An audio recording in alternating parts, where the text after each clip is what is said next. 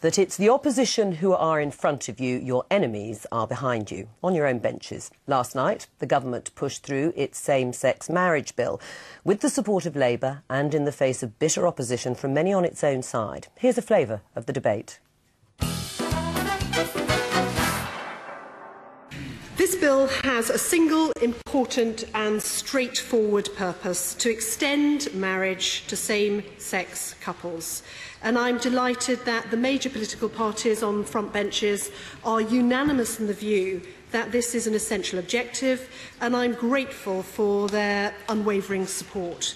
It has been reassuring to see the other parties sharing my determination to ensure that nothing derails or delays this very important piece of legislation.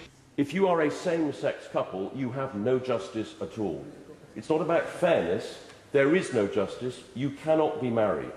And it seems to me to be grossly unfair to continue to perpetuate an injustice, particularly if, in the spirit of my honourable friend from the front bench, the proposal in this amendment is accepted tonight.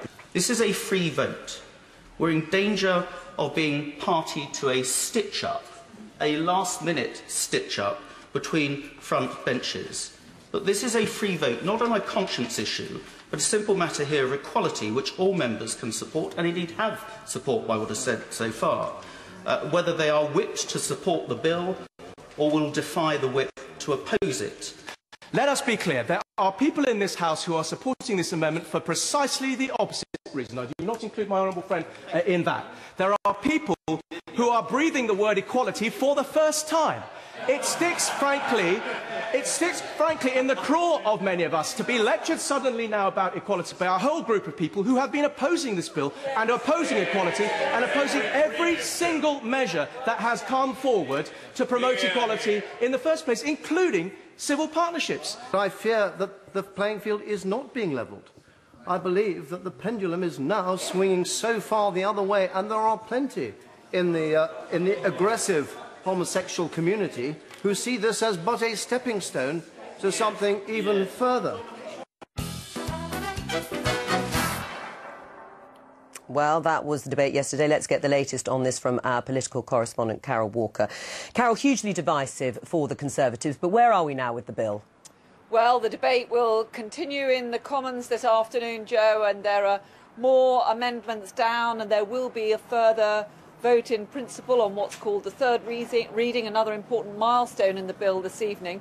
I think the expectation is that it will get through the Commons with a similar figures to the votes that we've seen in the past, more than 100 Conservative MPs perhaps voting against it, but with the support of Labour and the Liberal Democrats, the government will get through this milestone. It does then go on to the House of Lords, where it could face quite a difficult ride, but clearly, I think the Prime Minister thinks that this is an important issue. He's going to press on with this.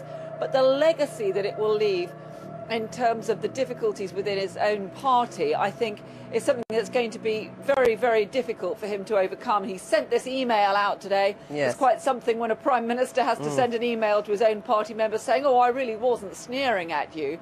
But I think that many MPs and activists will now be looking to him to say, well, if you really do care about our feelings, then you've got to show that in what you say and what you do in the coming months. Well, as you say, Carol, it has highlighted the disconnect, real or imagined, between David Cameron and his party, and we'll have yet to see whether the relationship can be fixed. How much does David Cameron, though, have to fear from his own backbenchers, some of who we've spoken to over the past week, who really feel he hasn't been leading the party on the key issues of Europe and gay marriage?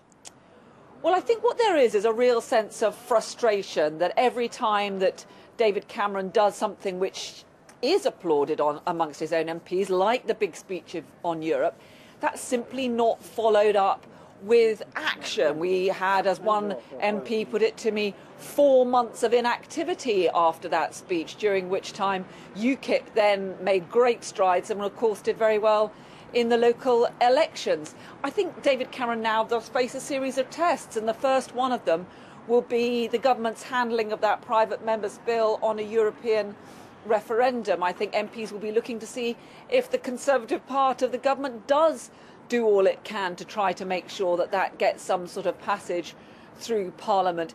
As one senior figure in the party said to me, he's got to start governing as though he's in a coalition with the Conservatives, rather than all the time looking at his Lib Dem coalition partners.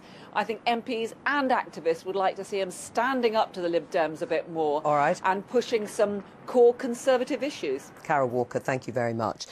I mean, Andrew Adonis, David Cameron was chosen, arguably, as Conservative leader because, in a way, he was slightly different to many grassroots Tories, young, moderniser, a little bit like Tony Blair. So who is it that's out of touch in this argument within the Conservative Party? Is it grassroots Tories or is it David Cameron? I think David Cameron's in touch with middle opinion, which is now strongly in favour of gay marriage. And I'm glad that all three parties united to support it. And Carol mentioned it going to the House of Lords. I would expect it to have a big majority in the House of Lords, because I think the mainstream of the House of Lords is now thoroughly progressive on these issues. Do you know the thing that I find really disappointing about what's going to happen in the House of Lords, though, is the position of the Church of England.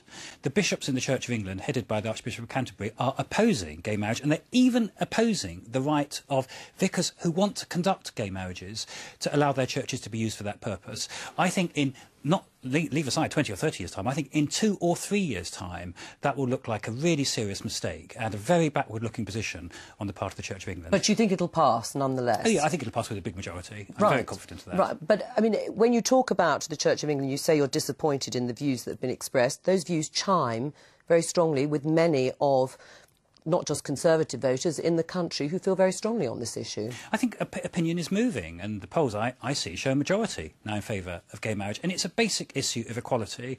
And with each passing month, those who are prepared to argue on principle against equality are finding it harder and harder to do so. What was so telling about the debate yesterday